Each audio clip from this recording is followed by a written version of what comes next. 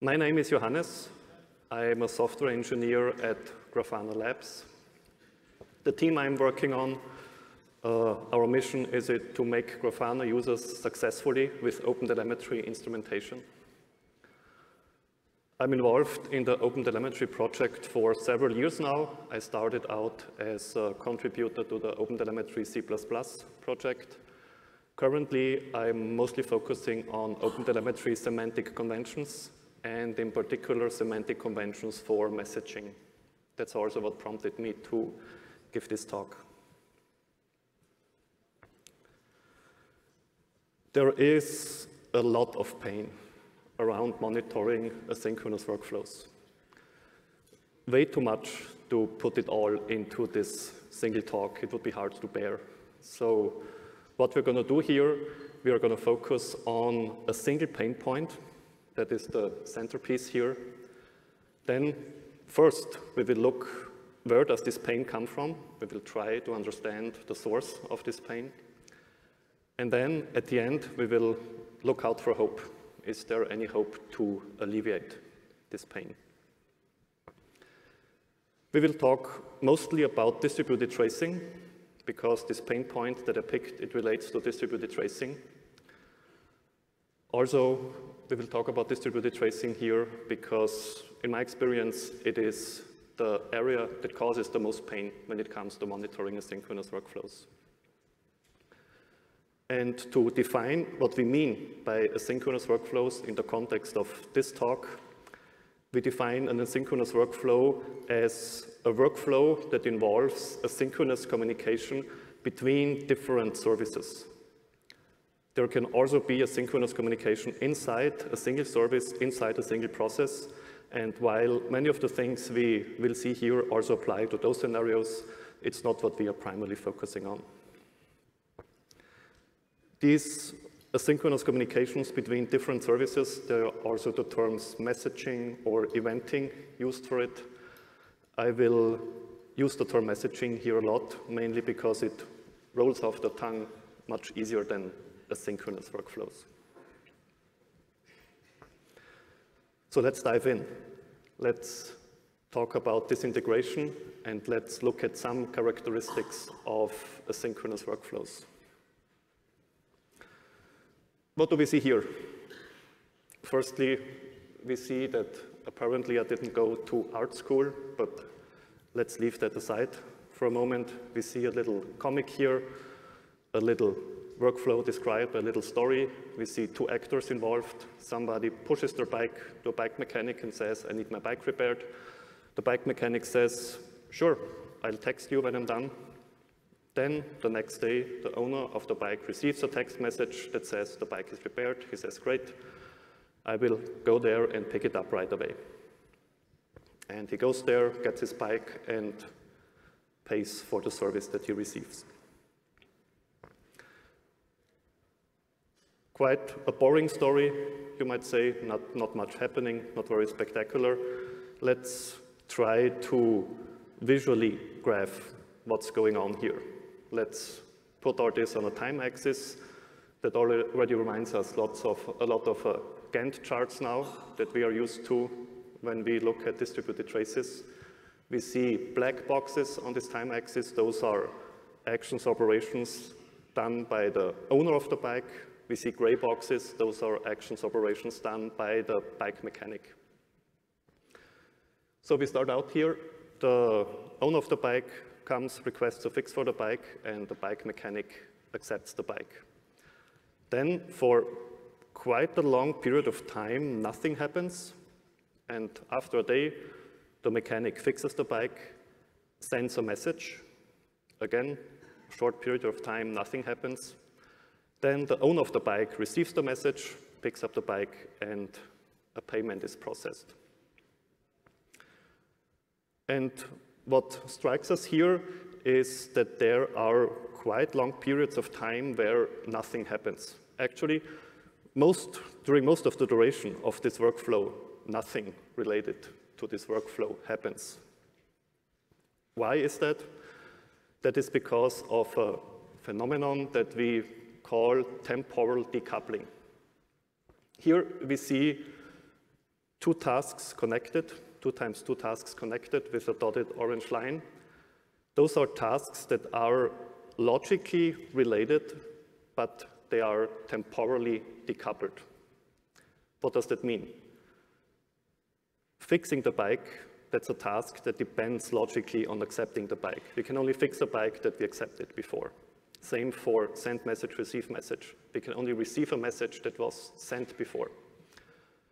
However, those tasks are temporally decoupled. Their duration doesn't overlap. They are disconnected on our time axis. Sending a text message is a very good example for this, because if we look at the characteristics of temporal decoupling, here we see that producers and consumers of messages, they aren't restricted by each other's availability, and they don't have to run concurrently. If we think about a text message, we can send somebody a text message, and we are not restricted by this other person's availability. If they are in a meeting or they have their phone turned off, they will receive the message later. This is an example of asynchronous communication, temporally decoupled. If we think about calling somebody, then we are restricted by this other person's availability. If the person is in a meeting or the phone has turned off, he doesn't receive the phone call, communication doesn't take place. This is an example of synchronous communication. Both parties have to be available at the same time. This temporal decoupling allows us to increase the reliability and resilience of our workflows. I will not go much deeper into that here. That would be a talk on its own, but just take my word for it. What is important for us is to keep in mind, or to see here, that temporal decoupling causes disintegration. Temporal decoupling is the reason why our workflow here is basically 3 disconnected chunks, 3 chunks that are disconnected on our time axis here. With that in mind, let's move on and let's see what pain this causes us. And the pain comes in when we ask, how can we model those asynchronous workflows? The way to get end-to-end insight into our workflows is we use distributed traces. And here we see our workflow as a distributed trace. We put it all into a single trace. We have those operations that we saw before. Each operation is modeled by a span, all part of a single trace here. Again, we see these big gaps in our trace, but we already know temporal decoupling. It's a feature, not a bug. We know what's going on here. However, let's increase the complexity just a little bit now. Let's assume that we have a really good bike mechanic who can fix 3 bikes at once. We see that depicted here. We have an operation, fix 3 bikes in one batch. During this operation, 3 messages are sent out when each bike is fixed, and we see the owner of the bikes receive the message and they pick up their bikes. This already is not a very complicated workflow, way less complicated than workflows that probably many of you encounter out there, but we already see that it gets quite confusing looking at this picture. It gets harder to see what's going on. We can try to help us a bit again by connecting our logically related but temporally decoupled operation. That helps us a bit to bring, to get a better oversight, but still it requires that we already know quite a bit about what's going on here. And often when we look at traces, the traces should actually tell us what's going on. So we have a problem here with complex workflows. What alternatives do we have? Well, at this point, I want to talk a bit about ways we have to correlate spans in a distributed trace. We essentially have 2. We can correlate spans via parent-child relationships, and we can correlate spans via span links. A parent-child relationship is a 1-to-n relationship. One span can only have 1 parent, but 1 parent can have several children. A parent-child relationship is also what constitutes a trace. all the spans in a single trace are directly or indirectly connected or related by parent-child relationships. Span links, on the other hand, are end-to-end relationships. One span can have any number of links, and a span a link to can have any number of other links. Also, span links can go across traces. So a span can link together, a link can link together spans from different traces, and thus a link can link together different traces. So let's try to utilize that. Let's utilize span links, and let's see if that helps us in our modeling challenges. Here, we split up our initial trace in two. The first trace starts with requesting the fix for the bike and ends with sending the message that the bike is fixed. The second trace starts with receiving the message and ends with the payment being processed. And the send message and receive message spans we connect together via a span link. We can push this further and now separate our trace another time. And now we have 3 traces here. And here we start to see something really interesting. We now see that each single trace models a synchronous part of our workflow. So with this modeling option, we got rid of those kind of awkward time periods where nothing happens. Each trace now represents a synchronous chunk of our workflow, and those traces are connected with span links. Let's again bring our talented bike mechanic in, and let's see how this solution scales. Well, looks a bit better, maybe. We have, again, the fixed 3 bikes, 3 messages are sent. Those send message spans link to receive message spans, which each are part of a separate trace. And what we also see here, we have the upstream link to the accept bike. This is something that we couldn't model with the single trace solution because, as we said, a single span can only have 1 parent. We cannot have 3 parents. We cannot model those fan-in operations. With span links, we can. So we can zoom into a single trace here and look at the synchronous part of our workflow, and we can zoom out and look at all those workflows, at all those parts of the workflow connected together. So where does the pain come in? We saw that we had quite a simple scenario here, but we already came up with 3 different ways to model it. That in itself is the first pain point. There is no established best practice. There's lots of different options. So people get confused. They don't know what to do. Which option should they pick? If they go for the single trace solution, we saw that they can end up with large and confusing traces for complex scenarios. We also saw that it's impossible to model certain workflows. We saw this with those fan-in workflows. If we go with multiple traces, some might say that's an overkill. If I can put everything in a single trace, I should do that. Also, a pain point that we have here is that we have varying levels of support for span links from different tools and vendors. Some tools have great support. They allow you to visualize link traces in one Gantt chart. You can expand and collapse traces. Other tools allow you to navigate from one end of a span link to the other via a hyperlink and vice versa. Again, other tools allow you to follow the link, but only in one direction, and you cannot go into the other direction. So this causes pain because we would just have different user experiences across different tools and vendors. And very importantly, if we break up our traces in this way and use span links, this doesn't just break up our traces, this also breaks existing and established sampling solutions. Because those sampling solutions are built on the premise that a trace contains our complete workflow, and they aim at giving us a sample of complete traces. They don't give us a sample of complete linked trace clusters. So with this approach, with multiple linked traces, we are much less likely to get a complete picture of our workflow.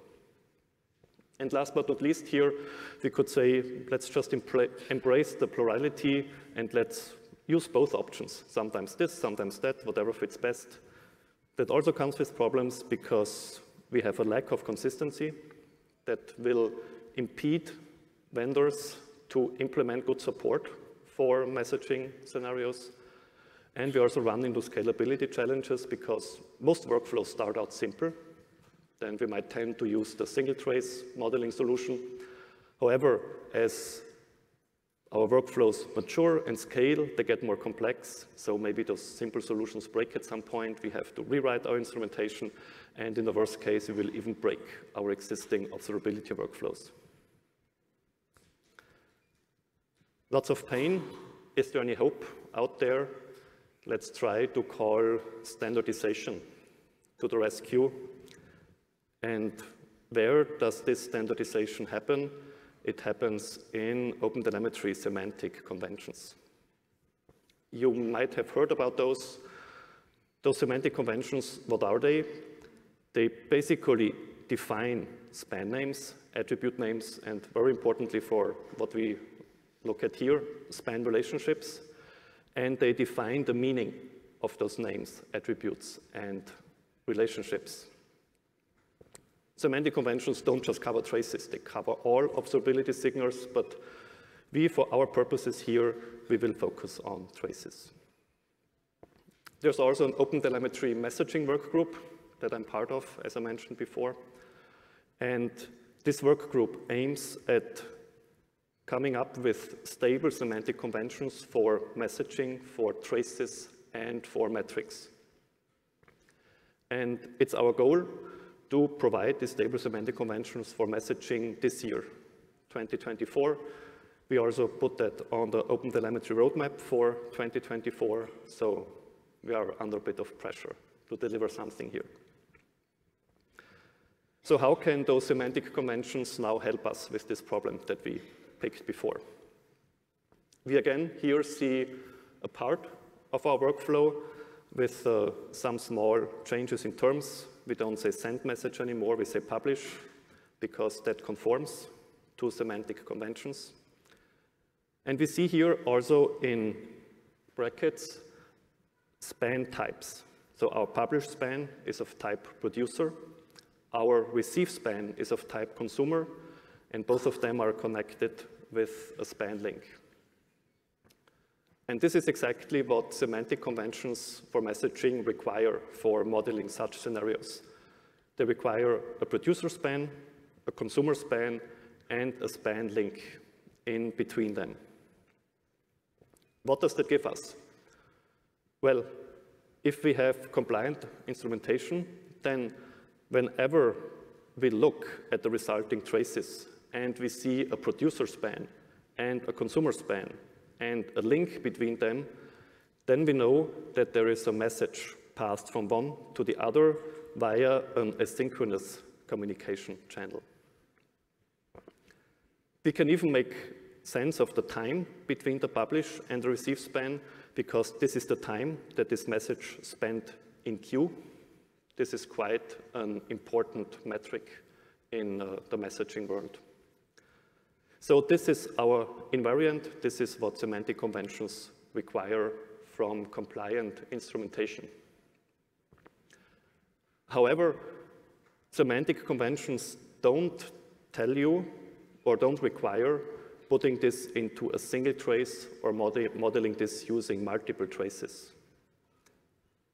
We can put all this into a single trace, then we end up with a span link inside a single trace. We can also model this with multiple traces. Then we have a span link that connects different traces together. What do we achieve by this? Well, what we achieve here is that we have an invariant that's the same across all scenarios. And on top of this invariant, we preserve lots of flexibilities for instrumentation authors and for users to find the right modeling options for their scenarios. Simple scenarios we can still put into a single trace. Complex scenarios we can split the trace up.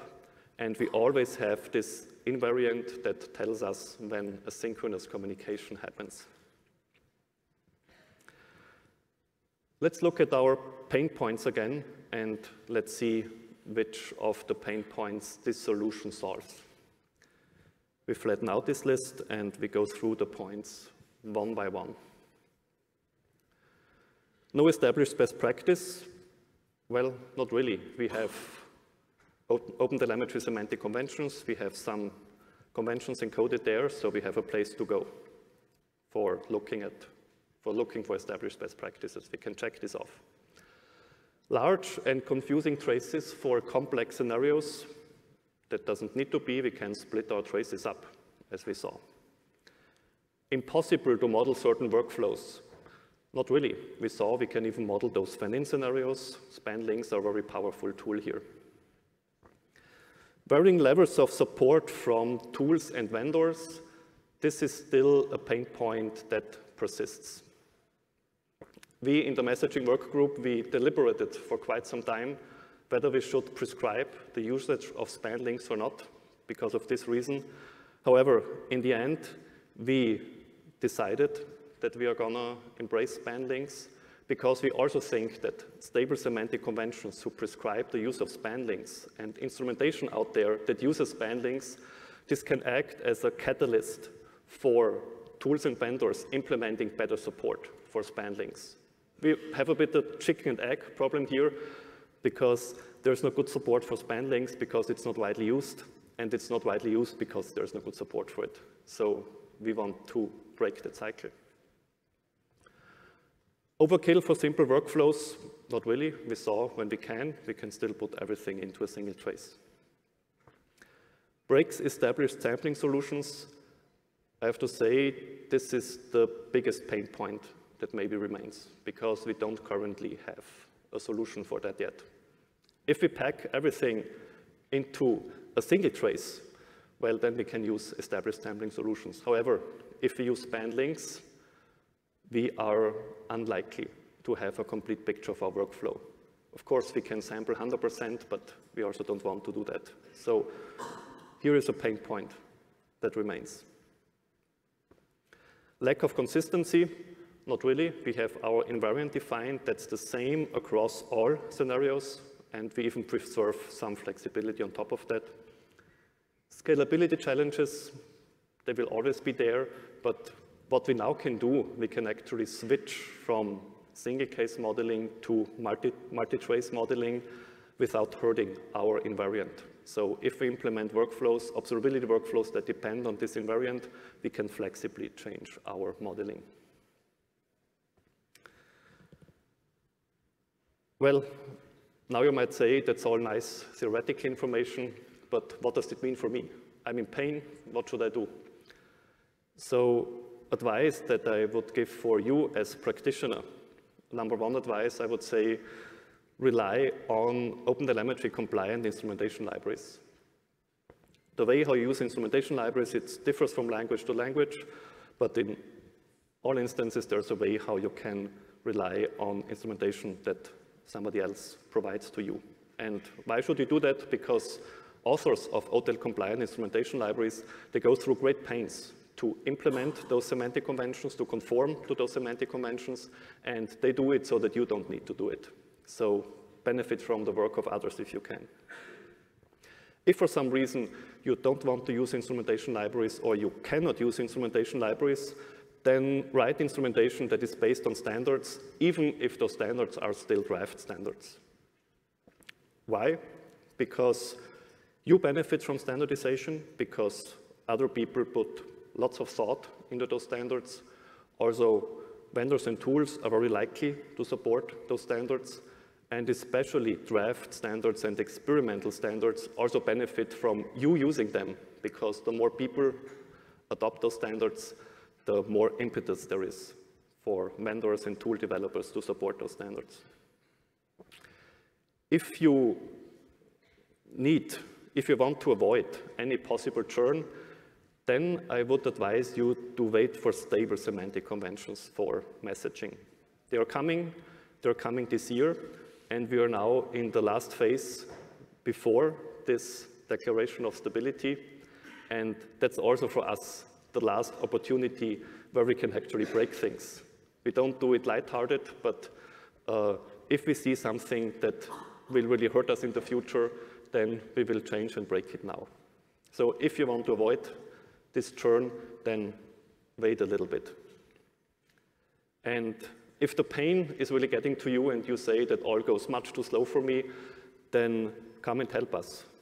Help us to define and establish an industry standard in that field. The OpenTelemetry messaging workgroup is a very active group, but it's also a quite small group. And there is lots of work to be done. We already talked about instrumentation standards here. For traces, we are currently working on a set of standard metrics for messaging scenarios.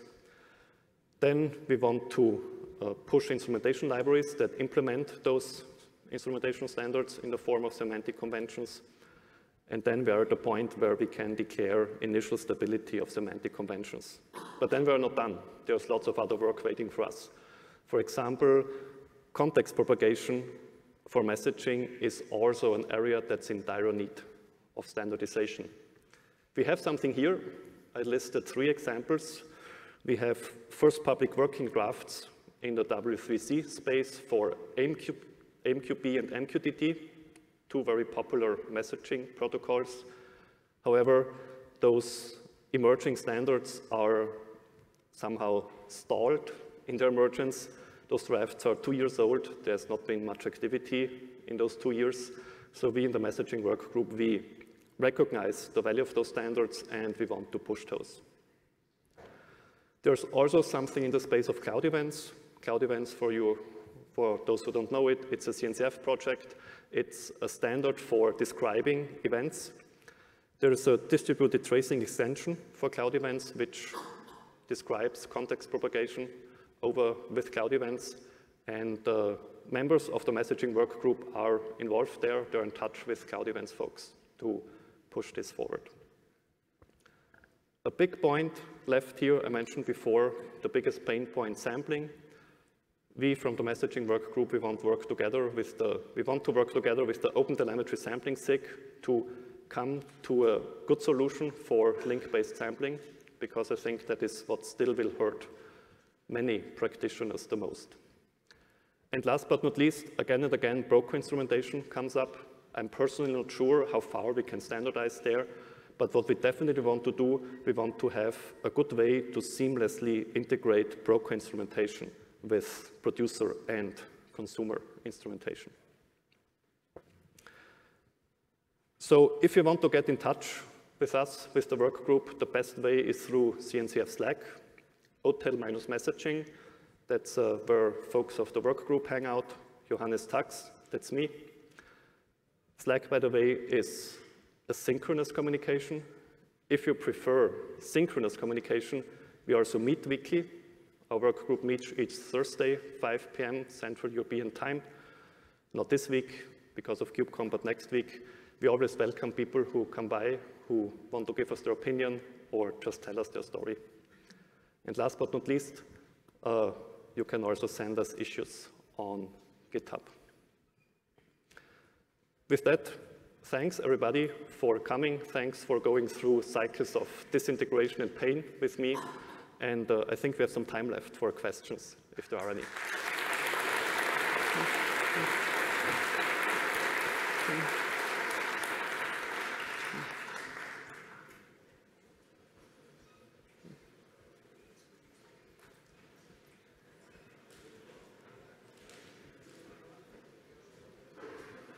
I think the microphone is not. Oh, no, it works. Thanks, Johannes. Great talk. I have a quick question for you. So I actually wrote down. To that to work, we need to ensure context propagation. Yes. Perfect.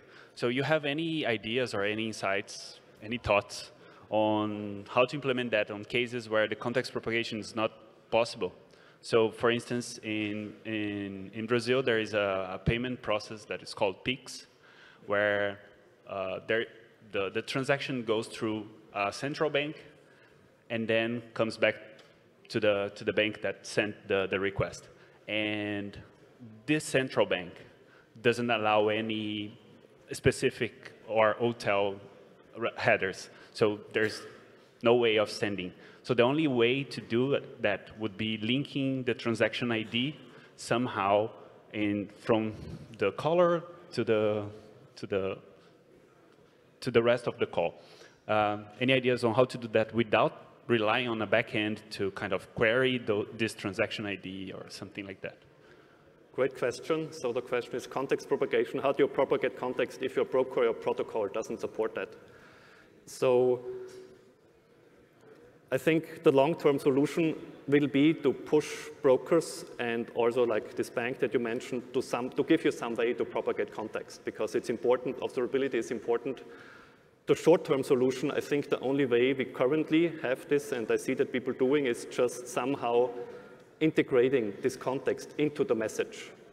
Cloud Events, for example, does that. Cloud Events defines a payload. The whole Cloud Events thing is part of the message payload that you send, a JSON payload. And what Cloud Events does is in its specification, it just requires to put the context inside this payload. So you put it inside this payload, it's part of the message, and you send your message then to your broker or intermediary, and the producer receives the message and they can then unpack it and interpret this context.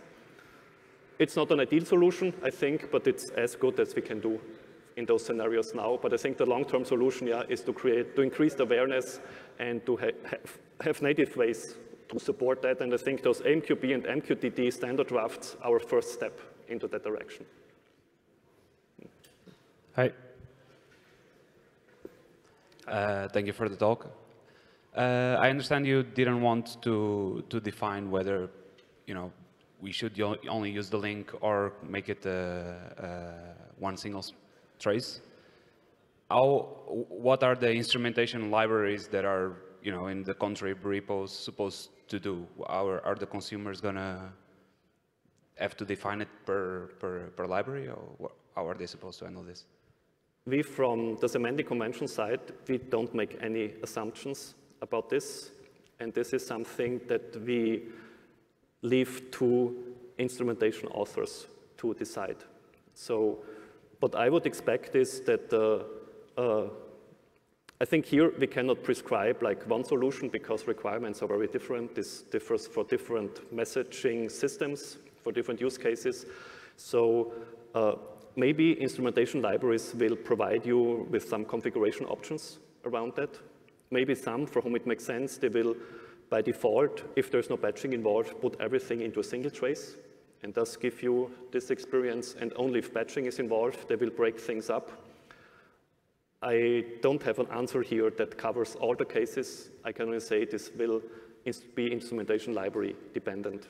And we trust instrumentation authors here to come up with good and solid solutions that will hopefully help everybody.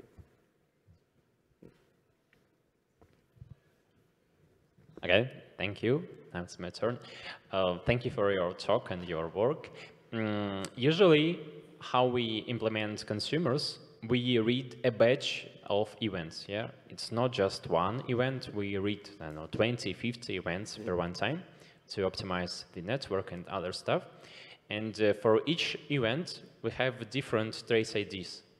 Yeah, and usually we have an operation like a read batch of events. Yeah, and the question is, what trace ID should we assign to this operation? Because then we want to visualize our data.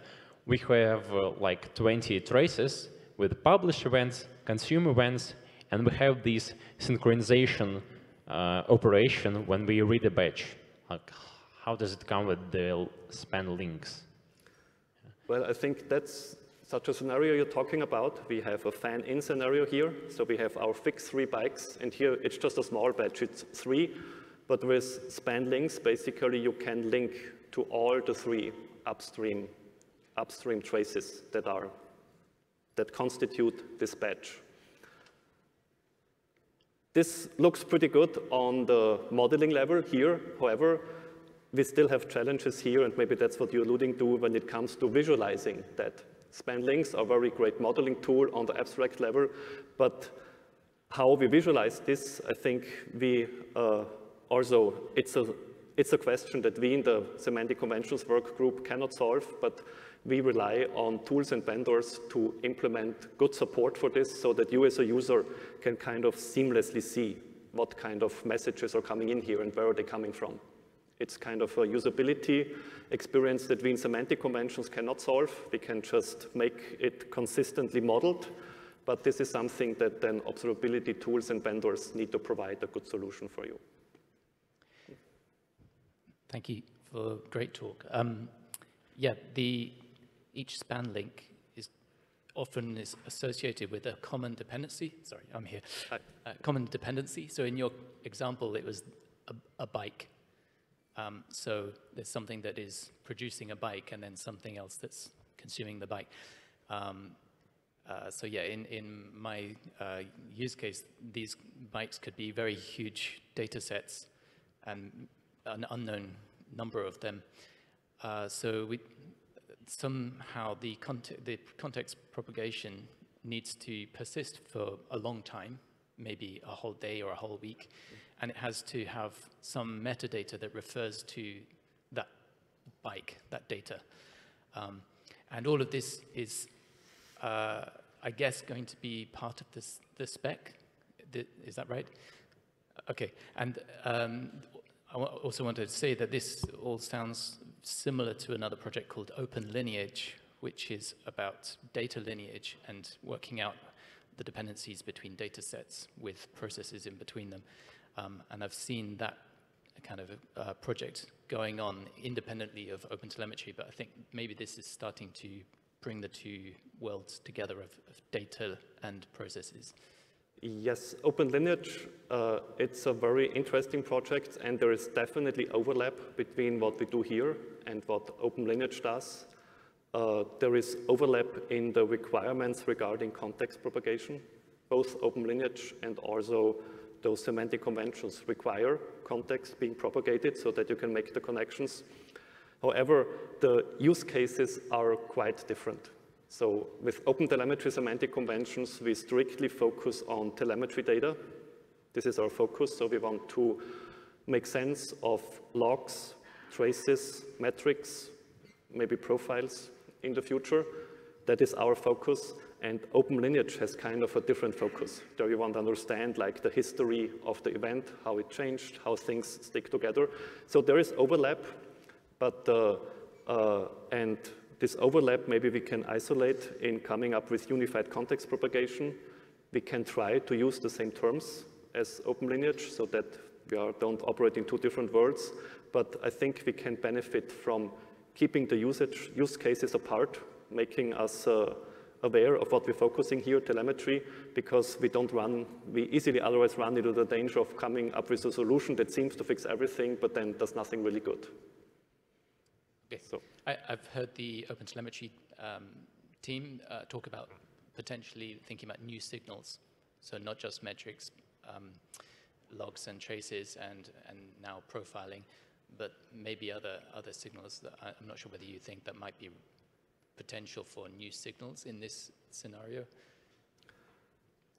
That could be a potential for new signals. So if you have any ideas there, please join our group and talk to us. So we are grateful for any kind of creative and new ideas in that space. Thanks. Hello. Hi, Johannes. This side. I think I just got a sign. I think that's the last question that we will be able to take. Hi, Johannes. Great talk, Johannes. Thanks for that. Quick question. I think you already touched base that the sampling is a problem, right?